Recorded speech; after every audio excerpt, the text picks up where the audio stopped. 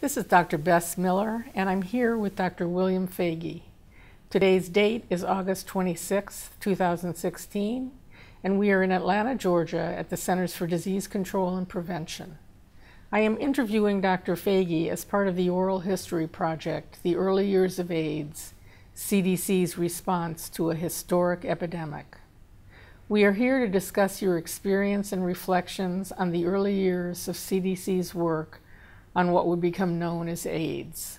I must ask, Dr. Foege, do I have your permission to interview you and to record this interview? You do. Thank you. Dr. Foege, I have known and admired you since I first came to CDC as an EIS officer in 1981, when you were director of CDC. Your work in public health before and since is, of course, legendary. It includes playing a lead role in the global smallpox eradication campaign conducted during the late 1960s and 1970s, which led to the global eradication of smallpox in 1980. In the late 1970s and early 1980s, you were director of CDC during both the Carter administration and into the first part of the Reagan administration when AIDS emerged. And in the late 1990s and 2000s, you have worked with the Bill and Melinda Gates Foundation to expand its global health mission, which has transformed the global fight against many diseases of poverty. In recognition of your achievements in international public health, President Obama awarded you the Presidential Medal of Freedom in 2012. I must also note here that according to many, and most recently an online article entitled Profile of a Global Health Prankster, Bill Foege, written by Tom Paulson on June 3, 2014 in Humanisphere, there is a mischievous side to you, which we'll want to hear more about. Before we begin, I'd like to mention that this oral history of AIDS at CDC was the idea of the late Dr. David Sencer, former CDC director, and I know a good friend and colleague of yours. I was fortunate to work with Dr. Sencer in 1982 when I conducted one of the early AIDS investigations, the so-called lymphadenopathy study in New York, when Dr. Sencer was health commissioner in New York. And I got a chance to appreciate his mischievous side as well. Let's begin with your background. Can you tell us about your childhood and early years? Sure. I grew up in my first 10 years in a small village in northeast Iowa, only 100 people, and a one-room schoolhouse. We moved then to the state of Washington, and I graduated from high school in Colville, Washington, and then went to college in Tacoma at Pacific Lutheran University. It sounds like you moved a bit. How was that for you? My father was a minister, and so he would get calls to different churches. And I think our moves were, by and large, exciting moves. We kept going to bigger and bigger places, which you almost have to do if you start out in a village of 100 people. Why did you go to college where you did? How did that come about? Because they had a clergy discount. And so my siblings went there also. And it turned out to be a very good liberal arts college with a good record of sending students to medical school at the University of Washington. There was one person at the school by the name of Bill Strunk who was so well regarded at the medical school that if he recommended you, you had a good chance of being admitted. What inspired you to go to medical school? I think a number of things. When I was 15, I had a hip injury and was put in a body cast. This was before television in our town, so I was reduced to reading. And in reading, I came across the works of Albert Schweitzer. And his book, Out of My Life and Thought, was the first one that I read. But I gradually became interested in the idea of Africa and medicine. Then an older sister went to medical school, and so that was an inspiration to me because not very many women went to medical school in those days. And so I used to visit her on weekends at medical school and found it to be a very exciting environment. So you went to medical school, and when did you begin to do international work with respect to that? In medical school, I was already interested in what we now call global health, but you could not find people on the faculty that were interested, with a couple of exceptions. One was Ray Ravenholt, who had been an EIS officer at CDC. So he thought in public health terms, but he also thought in global terms. And he told me, if you're really interested in global health, you should try to get into the EIS.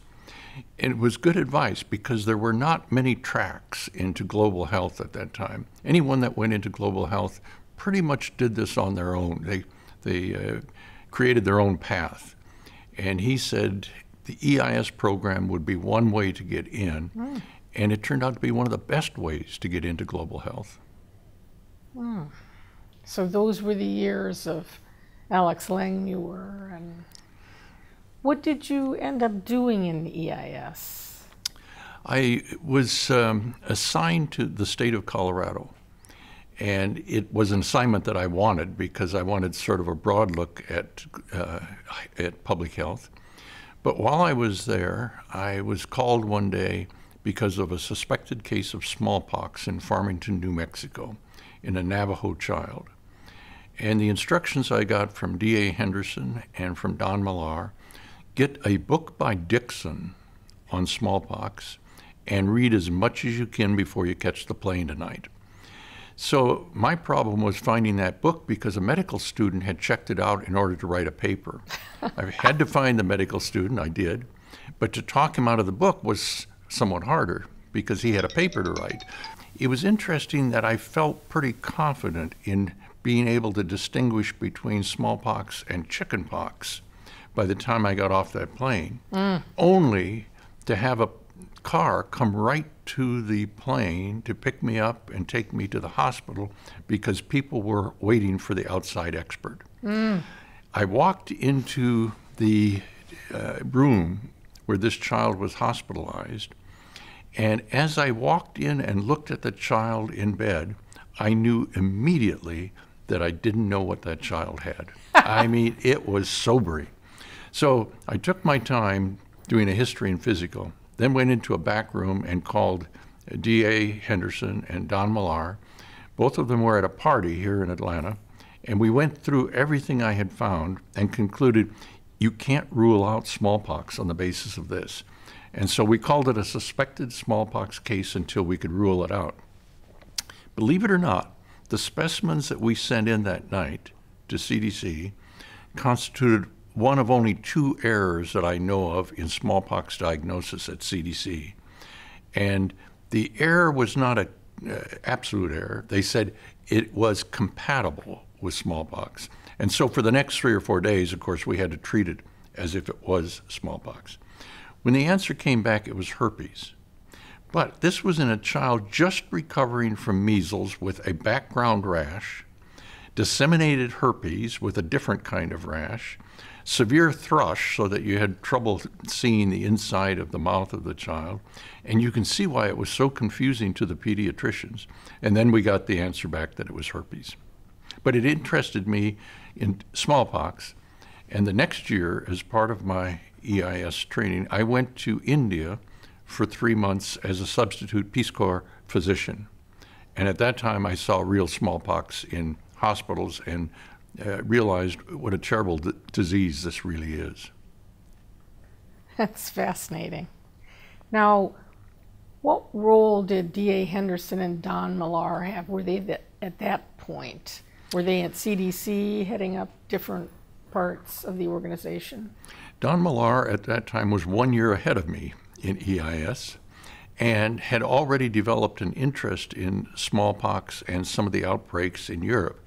D.A. Henderson was head of surveillance, and so he was our overall supervisor. And it was during those years that we first had the conversations on smallpox eradication. After EIS, I went to Harvard for a master's degree in tropical public health with Tom Weller. Tom Weller was a Nobel laureate for having grown the polio virus and making polio vaccine possible. And in one of his seminars, I did a seminar on the possibility of smallpox eradication. I had no intent of being involved in smallpox at that time. It was an academic exercise. But he questioned me with such detail that it put me off. I was actually somewhat frightened until afterwards, when one of his faculty colleagues said to me, he never embarrasses a student. When he questions like that, it's because he's so interested he cannot help himself. And so I found that the idea of smallpox eradication had academic legitimacy also. I then went off to run a medical center in Nigeria and got a letter from DA asking if I would be a consultant as they were starting a smallpox eradication program in 20 countries of West and Central Africa. What were some of the key aspects of smallpox at that time that inspired people to want to embark on eradication in those very early years and discussions? Smallpox was a different disease in that we had a good vaccine. And we had had the vaccine actually since 1796, but we hadn't exploited it. But it was a disease that if a person gets it, you know, because it's visible on the hands and the feet and on the face. There are very few, if any, cases that are subclinical. So you can do surveillance based on finding people that have lesions. Also, the vaccine protected probably for life, but certainly 2 vaccinations protected for life. And so it was easy even afterwards to know where smallpox had been because of the scars of people. If you found scars, for instance, in people under the age of 3, you knew there'd been an outbreak there within the last 3 years. So the disease had many things going for it. Mm-hmm. And after eradication, people would often say in meetings at WHO, if you mentioned a lesson from smallpox, they would say, oh, but smallpox eradication was easy. Mm-hmm. And that meant they hadn't actually been involved in it. It had some things going for it, but it was never easy. You ended up having a leadership role in the smallpox campaign for over a decade, working in a number of countries, and especially, as you mentioned, Nigeria and India. For this interview, I'd like to ask you about the big lessons learned from this massive effort. Can you share some reflections on that? I like to tell students that some of the lessons of smallpox eradication include the fact this is a cause and effect world. It's not a magic world. If you can figure out what is causing something, then perhaps you can intervene. It's also a world where you can collect facts, and epidemiology turned out to be the base science, of course, of public health, because you were looking for numerators and denominators, and as Alex Langmuir used to say, it's so simple, you come up with a rate, and then you interpret the rate. It's not all that simple because you have to get the right numerators and the right denominators. Can you say more what you mean for the viewer about numerators and denominators? When a person goes to see a physician, that physician is dealing with a numerator, a person who has some problem that they want advice on. But that physician does not see the rest of the population that did not come into the physician's office. That's the denominator. That's everybody. And to get a rate, you have to know how many people are in the numerator. So if you want to know how much smallpox there is in an area, you have to know how many cases there are, and then what's the population. And so then you can tell the difference between the rate of smallpox in India versus in Alabama. Mm-hmm. And it's quite different. So you can measure social justice through epidemiology by looking at rates and comparing people. So one of the lessons is to find the truth, and you find the truth by collecting the right information. Sometimes you don't even want to know the truth. It's so overwhelming. In October of 1973, we did our first major search for smallpox in India. I was so naive that I wrote in the instructions, we won't find much smallpox because it's the low point of the season for transmission, but we will find out how to find smallpox. I was absolutely wrong. 6 days later, the searchers had found 10,000 new cases of smallpox that we did not know about. And yet you have to know the truth if you're going to do anything about that. So finding the truth is absolutely important. Then nothing is done without a coalition. None of us do anything alone. And so you ask the question, what's the difference between coalitions that are really exceptional and ones that are just average? And it turns out that the exceptional ones, everyone has agreed to the last mile before they start. So you don't just get together because you're the same religious orientation or the same political philosophy. You get together in order to accomplish some last mile. And if you've signed on for that, this can be a successful coalition. But it also requires leadership in the coalition willing to give up their ego, that you get your satisfaction from the output of the group rather than getting turf as an individual. It also turns out you need leadership that can do both executive leadership and congressional leadership. That is, sometimes you have to make a decision, sometimes you have to get the opinion of everybody before you make that decision. So those are some of the lessons. But was it hard? What part of that was easy for you and what part was hard? Was it hard letting go of your own ego and getting to the group, or were the congressional discussions more fun for you or more difficult?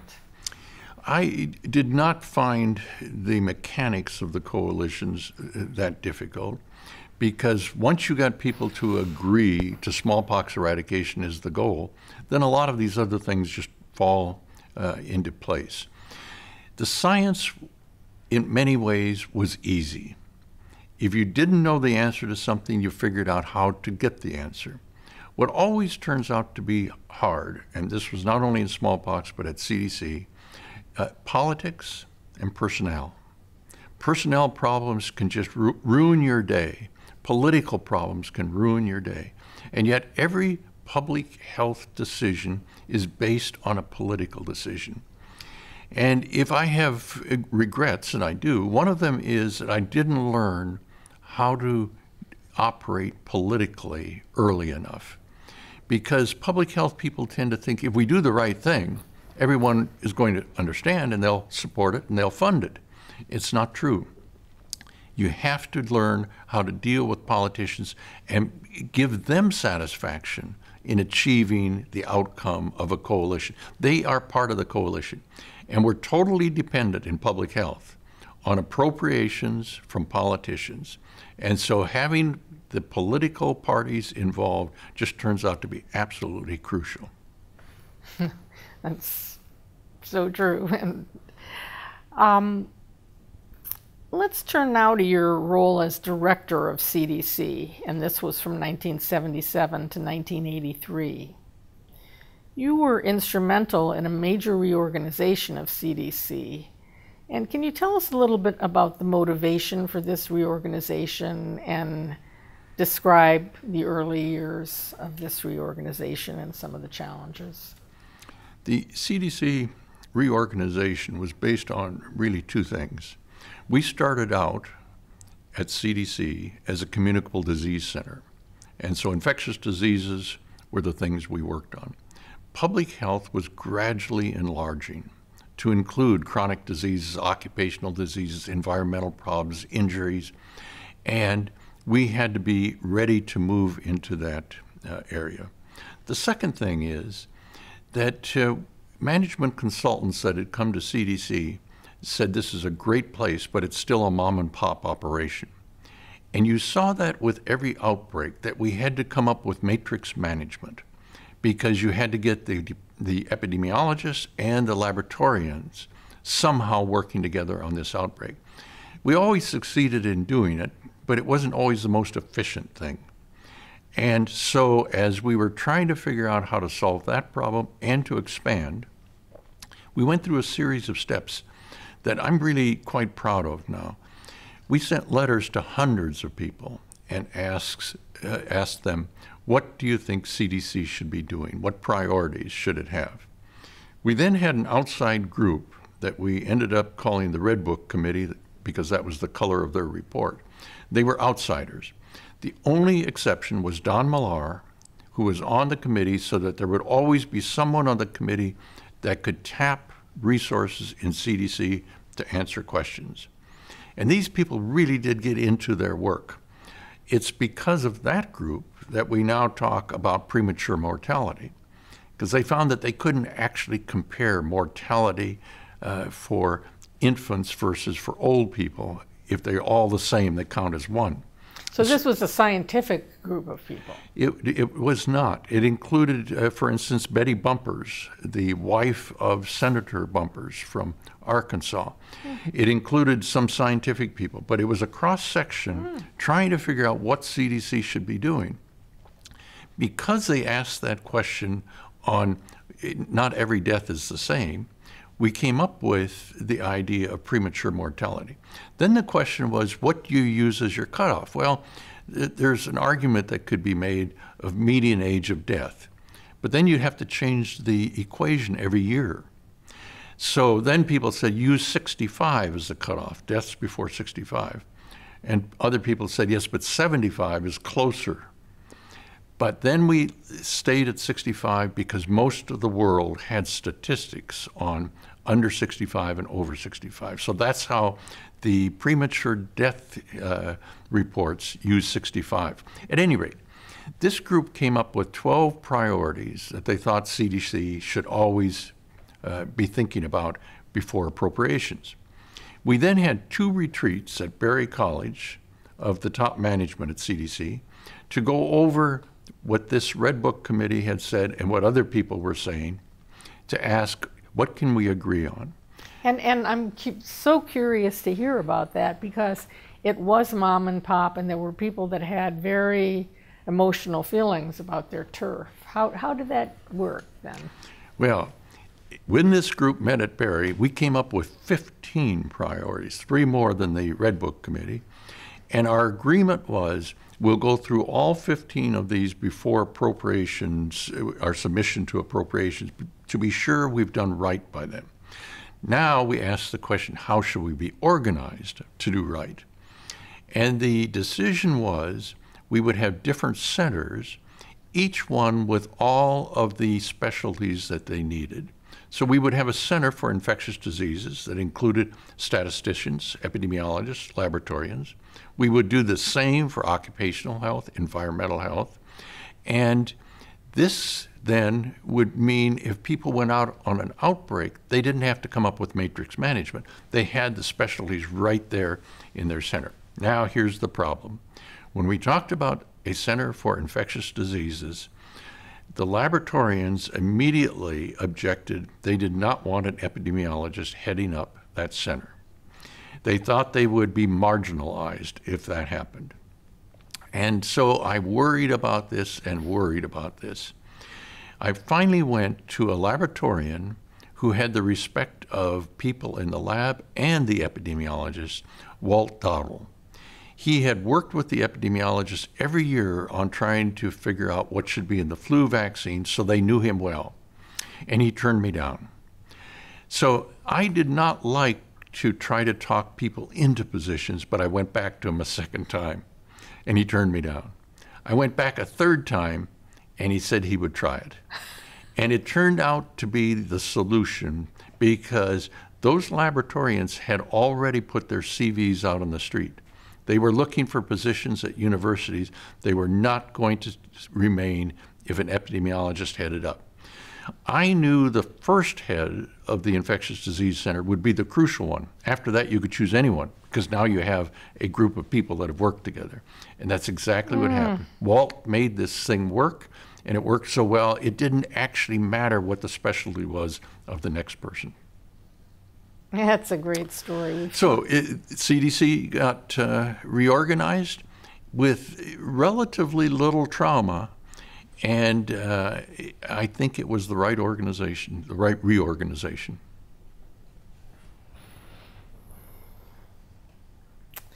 Let's turn now to the early years of AIDS at CDC. 1981 to 1983, you were still director of CDC. So the MMWR on 5 cases of pneumocystis carinii pneumonia in homosexual men was published on June 5th, 1981. What was the initial thinking about this disease at the highest level of the agency? And what was your response in terms of mobilizing a response? We were absolutely bewildered by those first cases. And once the MMWR went out, suddenly we found there were many more cases. New York and Los Angeles and Miami and San Francisco all had cases, but they hadn't put this together that this was a new problem until that MMWR article. Yes, we were bewildered and we were soon overwhelmed. One of the heroes in this story is Paul Wiesner, who immediately put people from the STD program, the Sexually Transmitted Disease Program, on the investigation. So he wasted no time in responding to this. I think 2 of the other heroes turned out to be Jim Curran and Harold Jaffe, who headed up then the AIDS program. And we put this in the front office when we realized how big this was, so that we could be sure to provide as much support as was possible from the front office.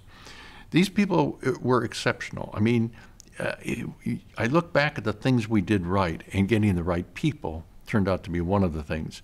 Harold Jaffe is unflappable, and as big as this problem became, he was able to contain his emotions and just keep working scientifically. Jim Curran had the ability to ingratiate himself with groups. For instance, the researchers, he soon learned the language. The clinicians, he already knew the language. He was able to get with the gay community and eventually be trusted. They didn't trust government. And Jim somehow was able to work in the most difficult situations and become believable, and CDC was well served by them. But then we kept learning new things, I mean, every day. The first idea that this is in gay men turned out to be true. For all of the work we had done on STDs at CDC, I think most people were taken by surprise on the sex practices of gay men. It took a while for this to be understood, but eventually CDC did understand what were the risk factors in sex between men. And this was published in the MMWR.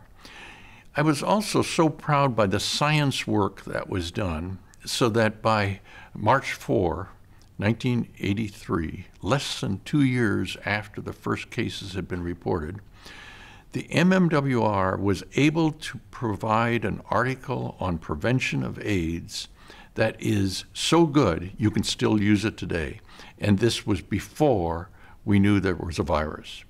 So this is work we should look back on and understand the power of epidemiology to define something even before the science can define it. Then we had this odd Kaposi's sarcoma. It was understandable with the first diseases that these were diseases you saw with immune systems that were not working properly. But Kaposi's sarcoma was a cancer that we saw a lot of in Africa, rarely in the United States. What was the basis of this? Well, Jim Curran got a Kaposi's group together, people around the world that have worked with this disease. And as an aside, let me just mention the first day that they met. I welcomed them, but I used the pronunciation that I had learned in medical school, which was Kaposi's sarcoma. And after welcoming them and thanking them for their service and so forth, one of the people said, we should start by getting the pronunciation correct. And he said, it's actually Kaposi's. But then he added, but that's not the way Dr. Kaposi pronounced it. He said he pronounced his own name Kaposi. Mm-hmm. And he said it didn't really matter because that wasn't his name. His name was Cohen, and he changed his name. Now, according to the stories, he changed his name so that he would not be seen as Jewish in trying to get into medical school. But Kaposi himself wrote No, he changed his name because there were already 4 other Cohens on the faculty, and he knew he was going to be great, and he did not want to be misunderstood as being the wrong Cohen. At any rate, Kaposi sarcoma was another one of these bewildering things. 14 years later, we understood it, when a virus was isolated that is responsible for this condition. And so now you can see, again, it was an altered immune system. But then I can tell you one of the darkest moments was when we realized that people with hemophilia were getting AIDS.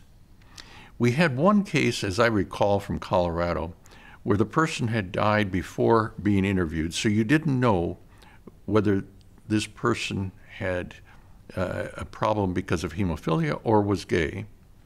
But then a second case, I think from Florida, as I recall, we had information the person was not gay, and now it was a strong suspicion this came from factor VIII. Now, factor VIII is something that you get in the blood by pooling plasma from literally hundreds or even thousands of people. And the idea that we might have the virus in that pool, I tell you, was sickening. But we then immediately that day said to ourselves, now we're going to get cases in people who have blood transfusions. And of course, this was true. But one more thing, that we went to a meeting at Mount Sinai, and at this meeting, we knew that there were people who felt this was not a virus. It was due to drugs that gay people were using as part of the sex experience. And so Jim Curran talks about this being a turning point, because when we presented the CDC material, both on a case from Los Angeles that had resulted in many cases, and you could trace them over space and time, and the hemophilia problem, it was clear this was a virus, and suddenly it changed the whole meeting. And so then, after this meeting, we had the problem of how do you test the plasma for hemophilia. And you know, this is such a heartbreaking decision, because these people cannot live without factor VIII, and now they're going to get AIDS from factor VIII. But then the same thing with transfusions. How do you screen the blood? And so for blood transfusions, our screening was really on the basis of if you're in a group, and that turned out to be gays or people from Haiti, because they had a higher risk or rate of AIDS at that time. But no one's happy with that, because it excludes a lot of people who could be giving blood, but we had no alternative. And I can remember Don Francis from CDC becoming so angry at the blood bank industry because they did not want to really deal with this. Well, just a few months after we published the article on prevention, we had the first article from France of a virus. And now things started to fit into place. But in early 1984, a virologist from CDC came to me, and he said that I think the virus isolated by Bob Gallo is actually the French virus. I don't think this is a new virus. So what do you do about that? I went to my boss, Ed Brandt, who was Assistant Secretary for Health, and told him about what I had been told. He said, let me check into this. But he said, don't worry about it. If it turns out to be true, science takes care of these sorts of problems. Well, it took a while for science to take care of that, because only months after that, Margaret Heckler, the secretary, had a press conference with Bob Gallo and Ed Brandt to announce that they had isolated the virus for AIDS, and that they would soon have a test for that virus, and in 2 years, she said, we will have a vaccine. So it took some time until the Nobel Prize was awarded to the French scientists. And so in that case, Ed Brandt was right. Science did eventually take care of this problem. But if I can say a few things about what this meant globally, because in Africa, this turned out to be an even bigger problem than here. And I can remember the absolute discouragement that I felt in Africa as young professionals were dying, doctors were dying, church workers were dying, teachers were dying. They were dying faster than they could be replaced. And it brought out several points of AIDS in Africa. It was a heterosexual rather than a homosexual disease in Africa. And in Africa, when people were successful enough to be making money, the men ended up with more sexual partners. And as with the US, the number of sexual partners did make a difference in this disease. And so it was spreading rapidly among the educated and rich in Africa. What to do about that? Well, the African leaders tried to pretend it wasn't happening. They were afraid it would hurt tourism and with markets and so forth. But in the late 80s, 1987, Seth Berkley, who had been an EIS officer at CDC, was now working in Uganda for the Task Force for Child Survival. He was there on Rockefeller money to do child survival work, and he sent me a letter saying he had just evaluated what was happening in a prenatal clinic, and he was seeing a rapid increase in HIV positivity in young pregnant women. He asked, is it possible for me to switch and work on this problem rather than child survival? We got the agreement of Rockefeller, and he did. A year later, which would be 1988, President Carter was going to make a visit to Uganda. The president of Uganda, President Museveni, had many people brief him before Carter's visit. He was a man that liked to get his facts correct. Seth Berkley briefed him on a number of things, but included the histogram or the graph on what was happening to HIV positivity rates in prenatal clinics. Museveni was actually shocked because you could see this increasing month by month. And his remark to Seth Berkley was, if I know this, everyone should know it. And he started spreading the story and actually published that graph. This was the beginning of leaders in Africa acknowledging the problems that they were having. Now, if I can skip forward to another episode that involved CDC people, the Merck Drug Company had, from the 80s, been giving Mectizan for river blindness in Africa. And they had given, and in Central America, and they had given this free. And at the Task Force for Child Survival, we were running a program to distribute Mectizan. Merck became so pleased with their Mectizan program that they called a small group of us, including myself and Jim Curran, and said, we're so pleased with this, is there something similar we could do for AIDS? And our suggestion was, don't just send one more person to Africa to study this and publish a paper, and Africa doesn't benefit. Try to figure out what would it take to actually control AIDS in Africa under current conditions, so you don't have to wait for development. Well, it was in maybe November of 1999 that Gil Martin, who is now the CEO of Merck, called us back and showed us a plan that a man by the name of Guy McDonald had put together on what could be done about AIDS in Africa. We became very excited about it. And in January of 2000, we had a meeting in Seattle of 6 foundations. Everything looked so bleak in Africa with AIDS. The question of the meeting, is there any light at the end of the tunnel? What should we be suggesting to our funders?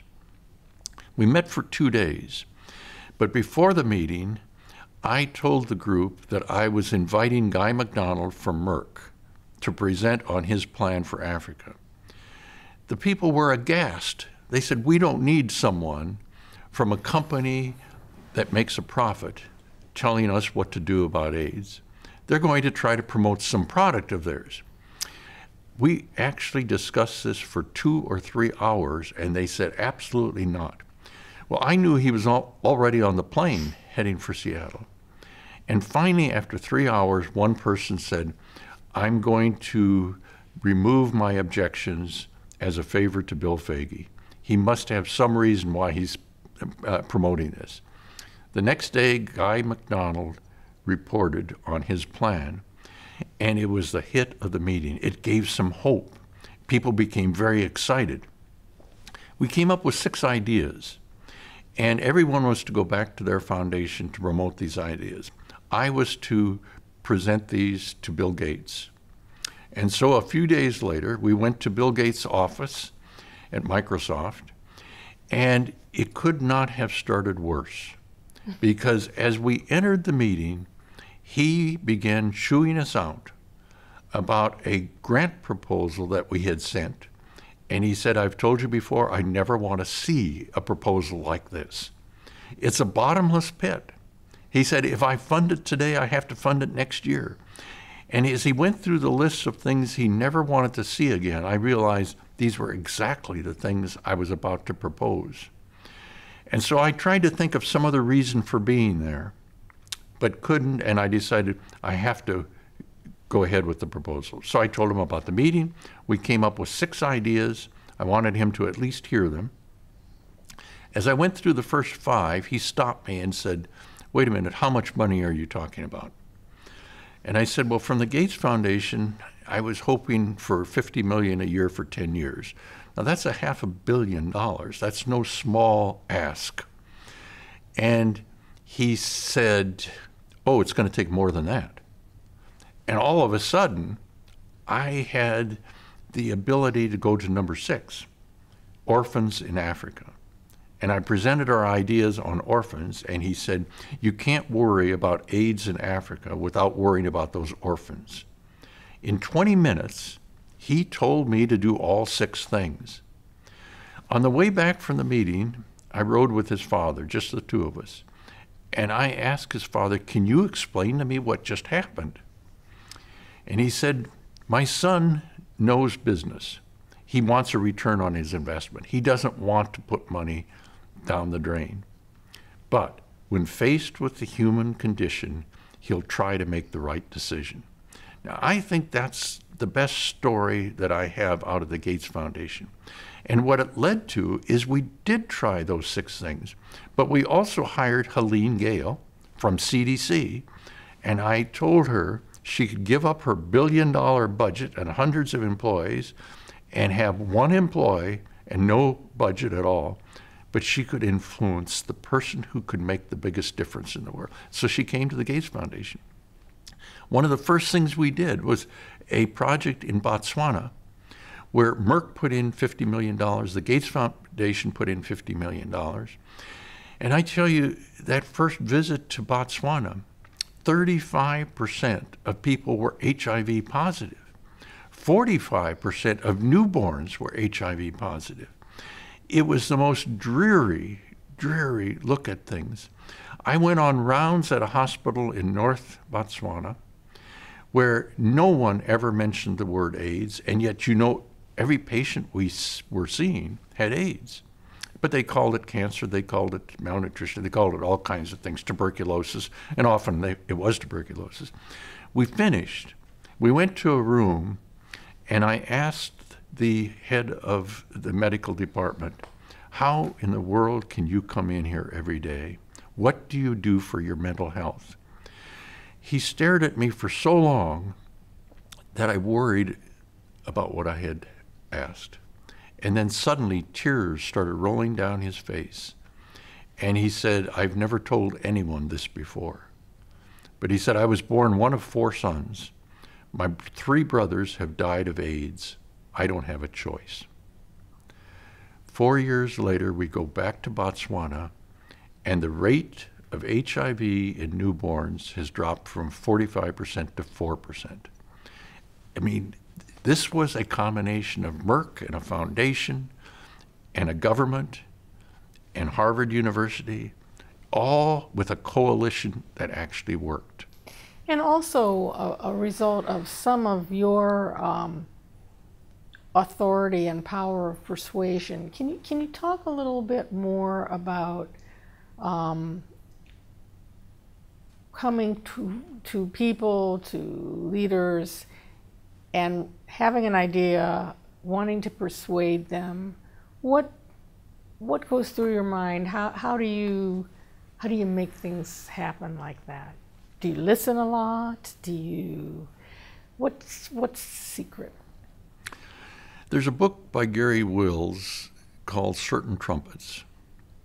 And the title of the book comes from a Bible verse that says, "If you hear an uncertain trumpet, would you gird for battle?" And Gary Wills shows that there are all kinds of leaderships, and that oftentimes people think if you're a leader, you're a leader. And he said, no, that isn't true. There are all kinds of leaderships. And he gives examples of different kinds and people that exemplify that, and then people that didn't. And he uses only 2 living people in his examples.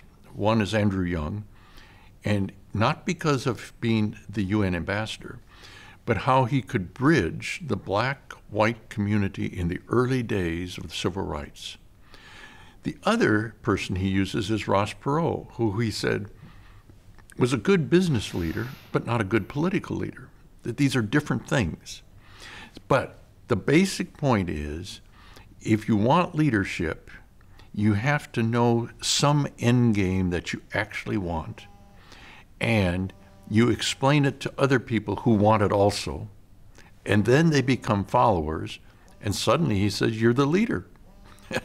So Gary Wills talks about the different kinds of leadership and how they're not all the same, but the point they have in common is someone defines an outcome that they want. And then they talk other people into wanting that same outcome. And once that happens, you've got followers. And if you have followers, it makes you the leader. So he said that's what leadership is about, is defining that last mile and then being able to picture it so other people can see it and they want it also. So with smallpox eradication, it's easy to define the last mile. It's harder to get people to believe that that's possible. I mean, we've had the vaccine since 1796, and smallpox continued on. And in India, they had countless smallpox eradication efforts, and still the disease existed. And in each time that they looked at this, they would set a goal of getting 80% of people vaccinated. Every time when they would evaluate afterwards, they found that people had used vaccine that should have covered 80% of people, but they had taken easy populations and given them 2 and 3 and 4 vaccinations. And so the real coverage was about 50%. So in the 70s, they had their last evaluation, included people from CDC, WHO, from around the world, and again they said, it's not working. And their conclusion was you must raise the 80% to 100%. That makes no logic whatsoever. If you can't make 80%, you're not going to make 100%. And so that's why it required coming up with an end game where it was not 80% or 100% coverage, it was 0 virus. And now you could concentrate on the virus rather than on mass vaccination. What about your personal style? Can you talk a little bit about that? I'm going off the grid here, but it's been so successful. I'm wondering if you can speak a little bit about just the art of persuasion or discussion, certainly in international settings, but in U.S. settings as well. Can you point to any things that have worked well that you've honed in on?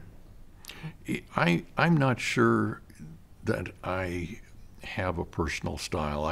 If I do, I don't know what it is. I do know that I enjoy learning things, and that I learn many of these things from people telling me.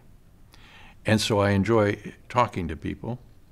And even today, if I get into a taxi, I enjoy finding out who this person is that's driving the car and where are they from. and why are they here, and are they enjoying it here? And you wouldn't believe how often, in fact, I would say almost always, I can come up with someone that we know in common. And one of the most interesting ones was in Washington, D.C., when the driver was from Nigeria. And I try to guess before I ask them where they're from. And sometimes I actually can hit the actual town. But this person was from Enugu, Nigeria. And so I told him that I had lived there once, and he wanted to know where. And I described the Abakaliki Road and the soccer field, and he knew where the fire station was, and he finally got around. He understood which flat I lived in. And he pulled the car over to the side of the road. He was so excited, and he turned around and he said, "I used to steal mangoes from your yard."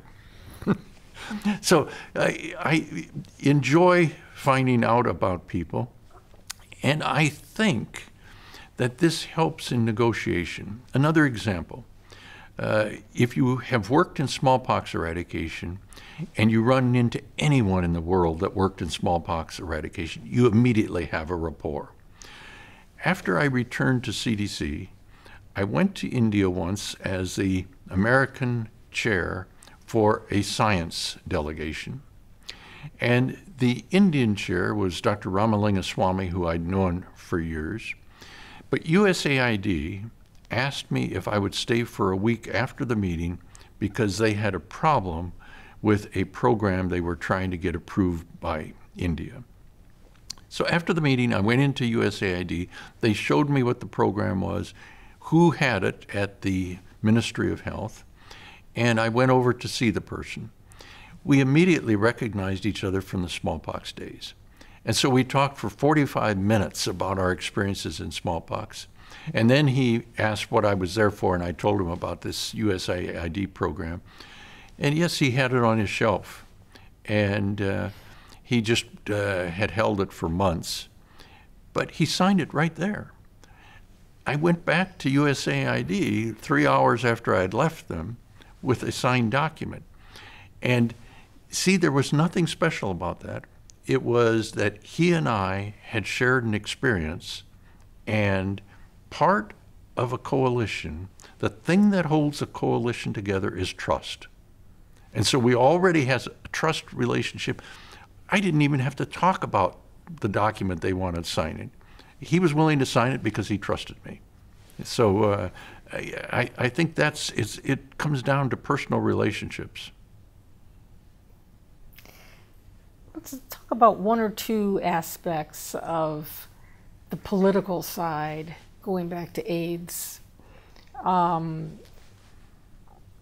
those first years, as there was a dramatic increase in cases and a very high case fatality rate, as you've mentioned, can you tell us about some of your efforts to draw the federal government attention to this disease and to get funding to address it?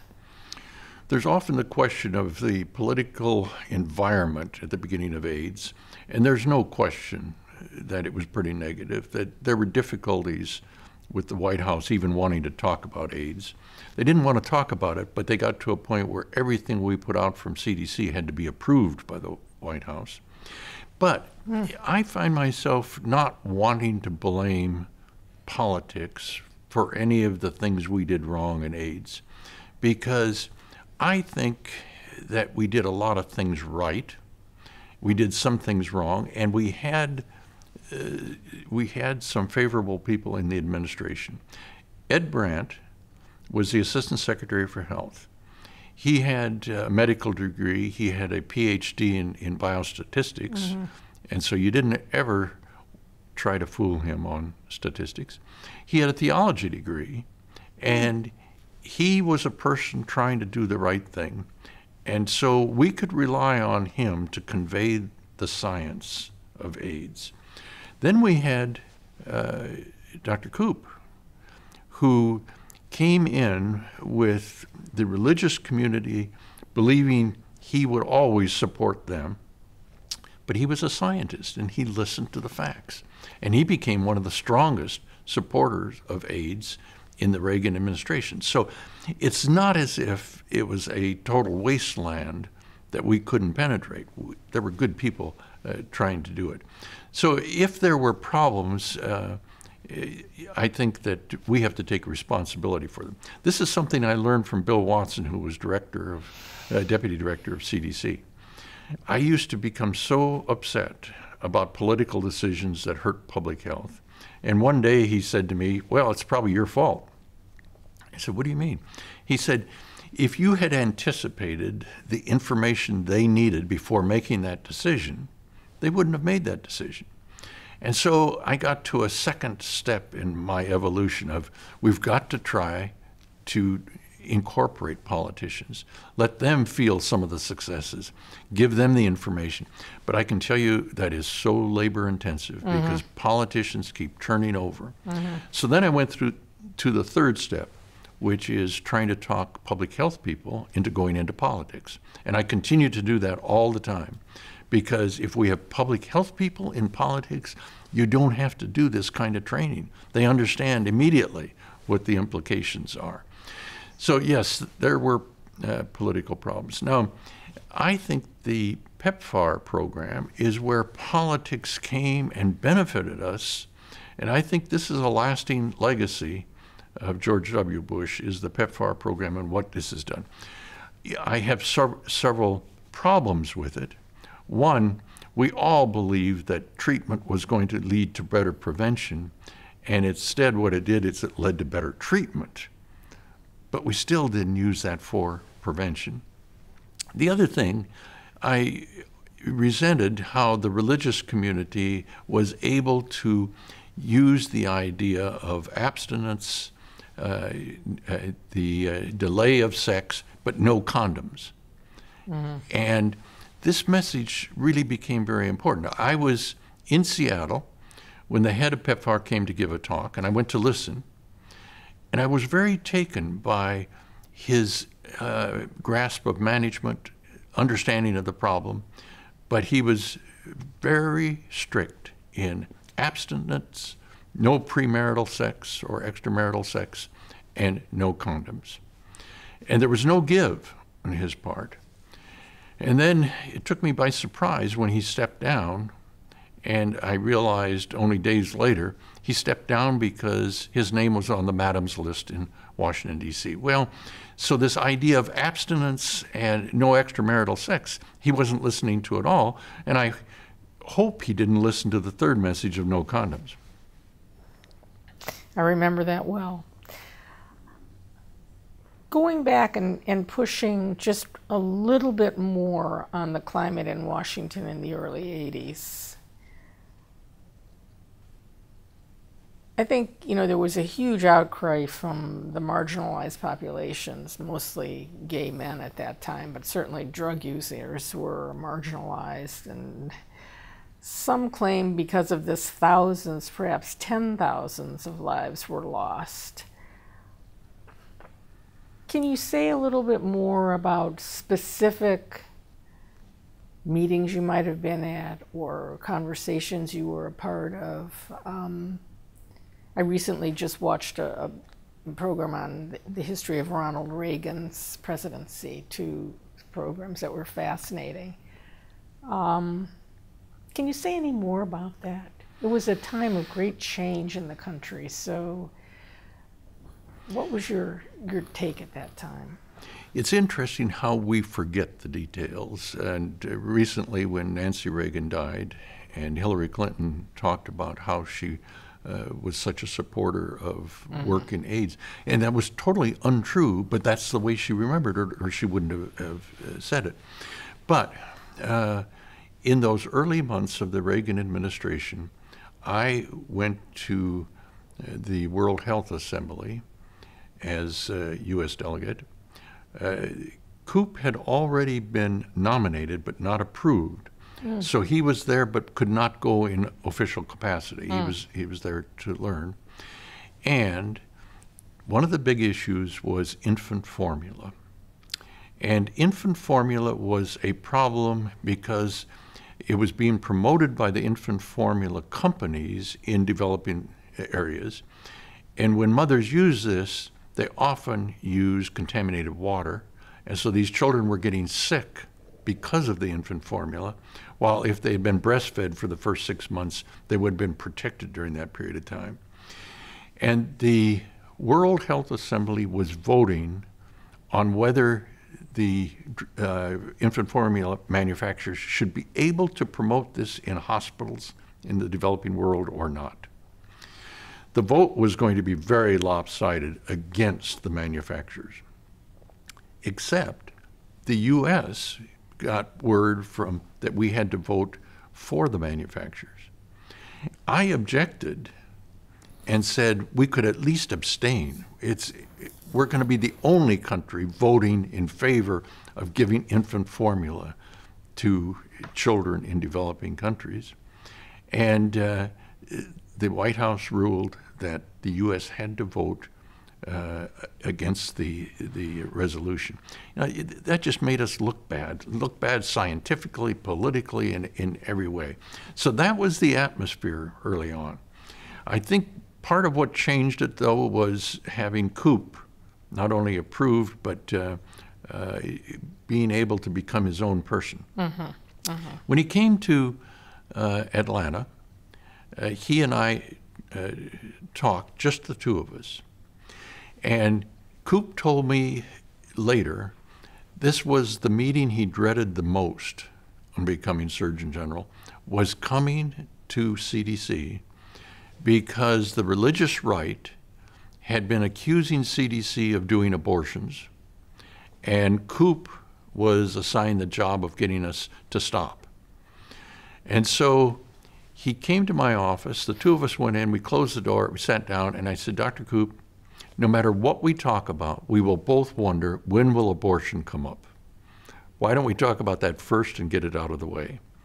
And I explained what we did on surveillance of what's the morbidity and the mortality from legal and illegal abortions, and that CDC isn't involved in abortions at all. When I finished, he said, if you weren't doing that, I would have to start it because we need to know what the risk is. He said, how could I help you? And I said, well, every time we put out a report, I get hate mail. And I said, would you be willing to look at the reports in draft form and let us know if something is scientifically incorrect or if we're using a word that's a flag? And he agreed to do that, and the word went out that he was doing that, and the hate mail stopped. Now, see, that's how reasonable he was.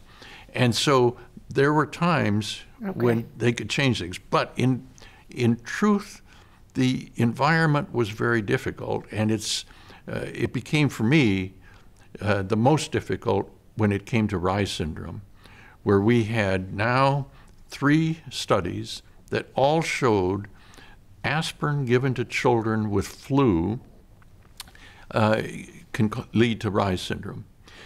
But none of the studies individually came up to statistical significance. What do you do with that? Well, we didn't know in those days how to aggregate studies. And so we went to the Academy of Pediatrics and to others, and we all agreed we don't know exactly how to approach this, but everyone should know what we know. And so we decided to put this out. The aspirin manufacturers were so clever in the way they attacked everything. They would call me at home and say, it'll be a shame if you ruin CDC's scientific reputation by putting something out that has not reached statistical significance. Now, why they would do this, I don't understand. You can't help them in the long run if it's true. But they even called me at my parents' place at Christmas time. At any rate, we reached a day when we were going to put it in the MMWR with the FDA. The night before, the FDA called me, and they said, the aspirin manufacturers have brought in new information, and we're going to have to examine it before we sign on. And so everyone thought we would delay publishing it. I went to CDC the next morning and did not tell anyone about the phone call. And so the MMWR went out. And it took everybody by surprise. The aspirin manufacturers went to Ed Brandt. and he supported us. Oh, good. The aspirin manufacturers then went to Richard Schweiker, the secretary of HHS. He supported us. They then went to the Reagan White House, and we were told to cease and desist and say nothing more about this and to start a new study. And I said, okay, because the word was already out. You can't stop it. And so we started a new study. Walt Dowdle was in charge of keeping track of the figures as they came in. He stopped the study in the preliminary phases because it was so clear that this was true.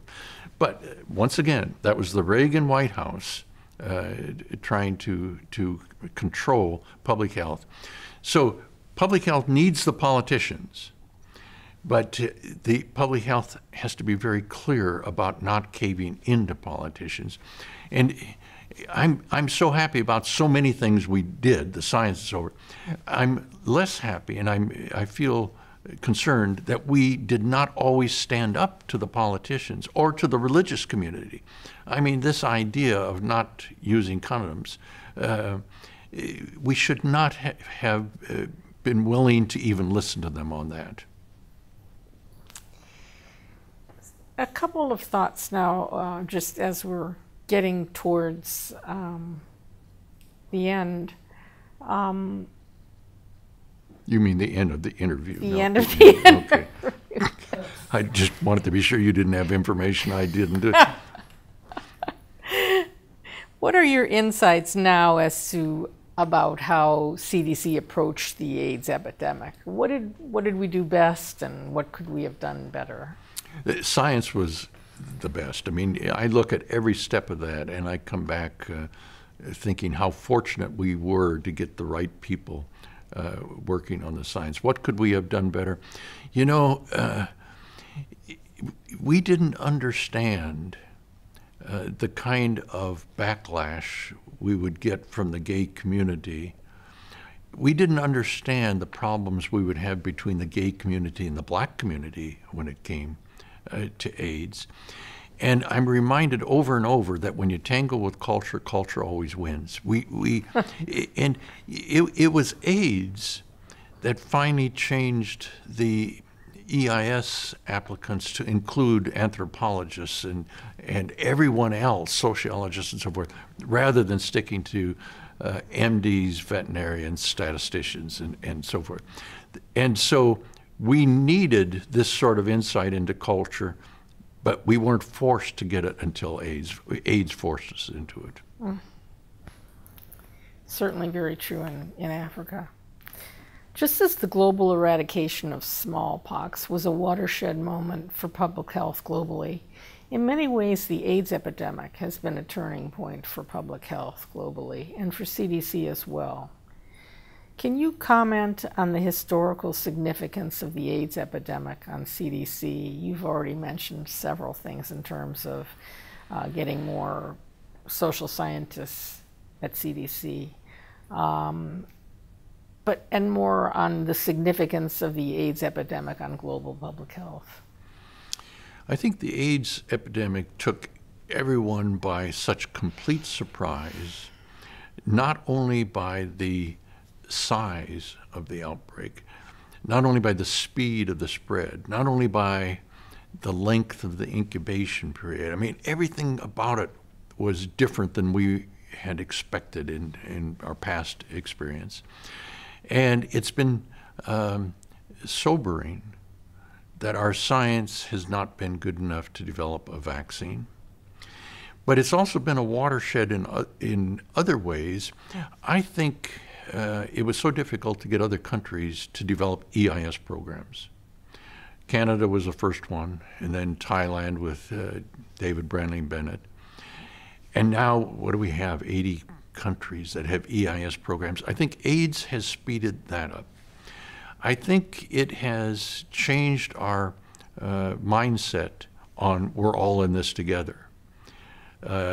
Even with smallpox, while we use those words, I don't think Americans felt vulnerable to smallpox, certainly not to guinea worm, certainly not to river blindness and some, but AIDS, we understood it when we said we're all in this together. The problems were somewhat different. I think it's also made us more conscious. I mentioned of some of the cultural things. See, I think the basic bottom line problem with AIDS in Africa is that women have no power. And if you look at what happens in Africa, you think they do because you see them doing the marketing, you see them doing the agricultural work, providing for children, getting them off to school. That tells us who does the work. It doesn't tell us who has the power. And women have an absence of power. They cannot even control their sex lives. And now we know that. And I think it changes how we feel about what does it mean, what does development mean in Africa. Then this whole idea of going into treatment for the poorest people in the world, and that's what PEPFAR allowed us to do. Before that, we always assumed, oh, these countries are too poor to do treatment, but we'll try to do prevention. So it's changed the playing field a little bit in terms of treatment. We still have a long ways to go on that. I think it's changed the world in terms of how we bring coalitions together. I'll give you one example. When the Rockefeller Foundation decided the answer to AIDS was a vaccine, they started something called IAVI, which was a vaccine initiative, and they made Seth Berkley the head of that. They put $10 million into it. Then the Gates Foundation put $100 million into IAVI. And at first, Rockefeller was concerned that they're outbidding us. And I kept saying to Rockefeller, no, they're following you. That you have such credibility that if you've decided to do this, they've decided they want to support it. Then people worried about, well, if Gates puts in that much money, other money will dry up. And we won't have government money going to NIH for AIDS vaccine. So someone at NIH who always told me that you can tell this story, but I will deny it. He said they had a meeting at NIH when Gates gave that $100 million. And the meeting said, we can't really afford to have an outside group come up with a vaccine. What does NIH have to do to be the one to develop the vaccine? And they came up with a new plan calling for more resources, more people. And so this increased the amount of research everyone's doing. We're going to break that conundrum at some point and come up with a vaccine. I absolutely believe this, but it shows how difficult it is scientific. So AIDS has changed the kind of research that we do and how we're working together and outside forces getting into to research. And it's certainly changed public health in Africa. I mean, the fact that it's bouncing back now, able to do things that it couldn't do before, I really thought we had lost a lot in the early 2000s when people were dying so fast. Coalitions are kind of messy.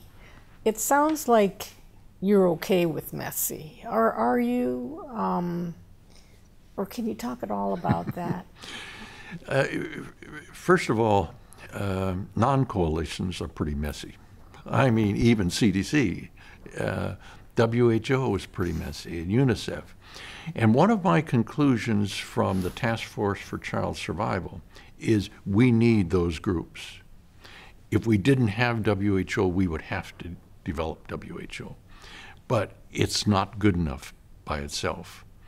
And when you have a task force that follows different rules, they're able to make WHO even stronger. And so the original task force was looking at immunization. WHO had a program of immunization, and they now had achieved 15% or so coverage of children. They weren't satisfied with it. I mean, Rafe Henderson, formerly of CDC, was head of the program, and I tell you, this man was working his heart out. And he was not satisfied with how slow it was going. UNICEF was not satisfied. And it was the head of UNICEF, Jim Grant, the head of WHO, Houghton Mahler, who came to me separately and said, we each have such a big ego that we sometimes have trouble getting along. You can imagine what it's like for our organizations.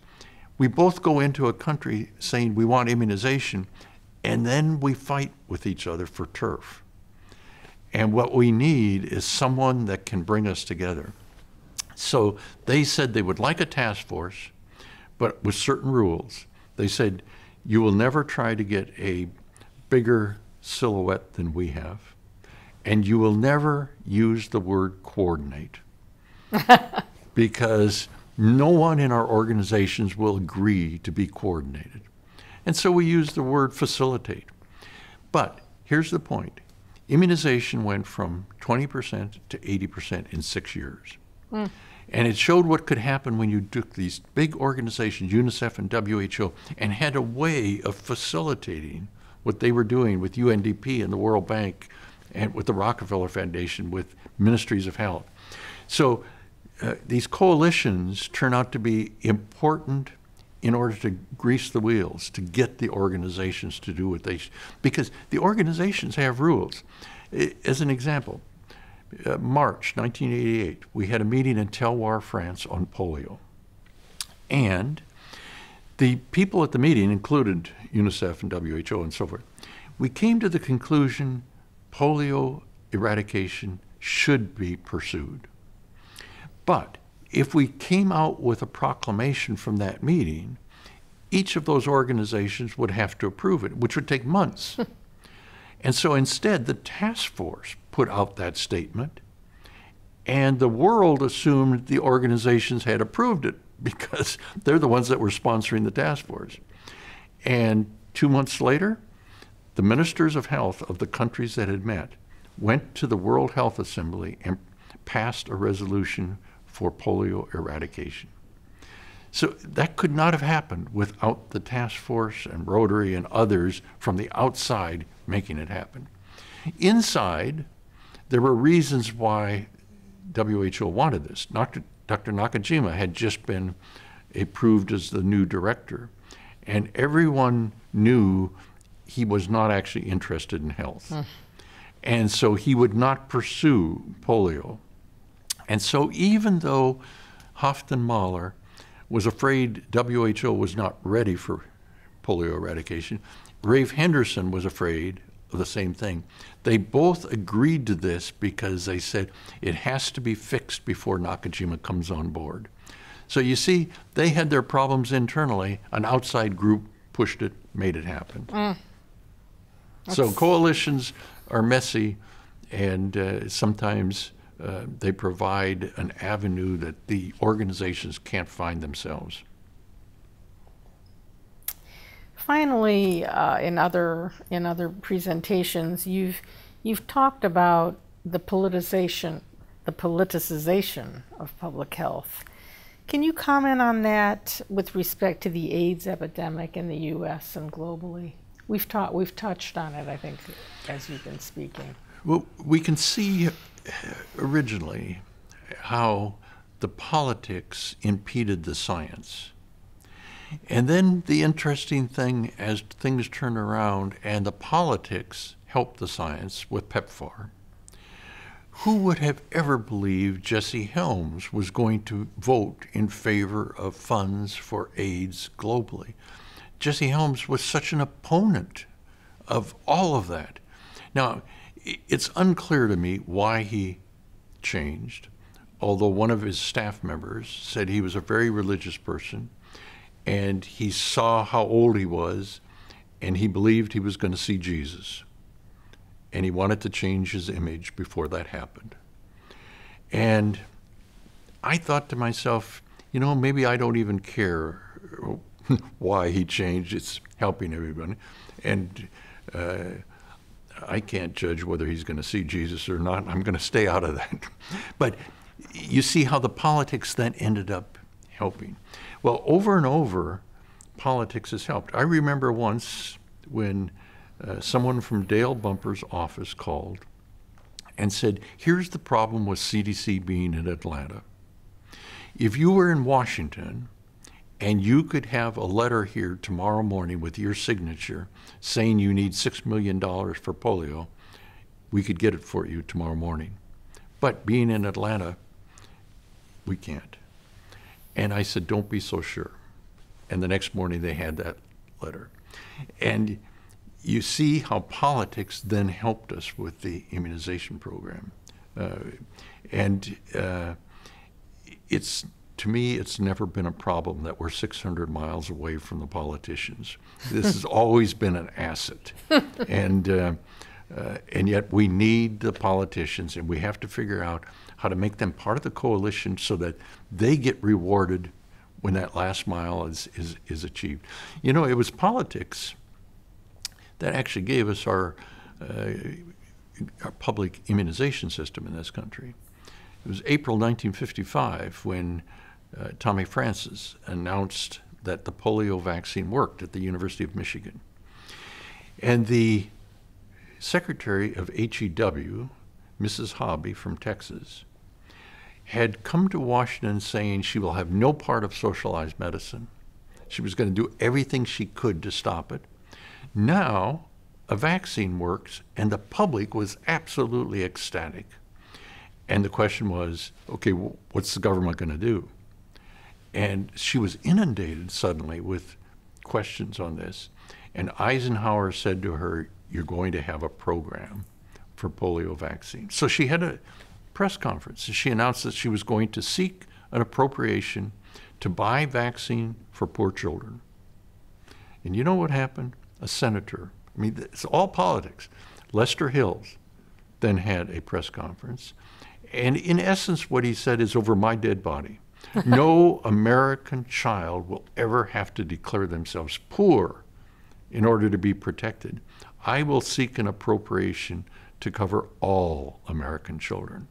And that was the beginning of the Public Vaccine Act in this country. And look what it's led to. Because it said in that one statement that this vaccine is not just for personal protection, it's for the protection of the entire public. And we've maintained that to the present time. 10 years later, Lyndon Johnson used the same argument for why the U.S. got into the smallpox program when we didn't have any smallpox here. We're all in this together. So. That's right. Thank you so much, Dr. Foege. No, thank you. Really appreciate it.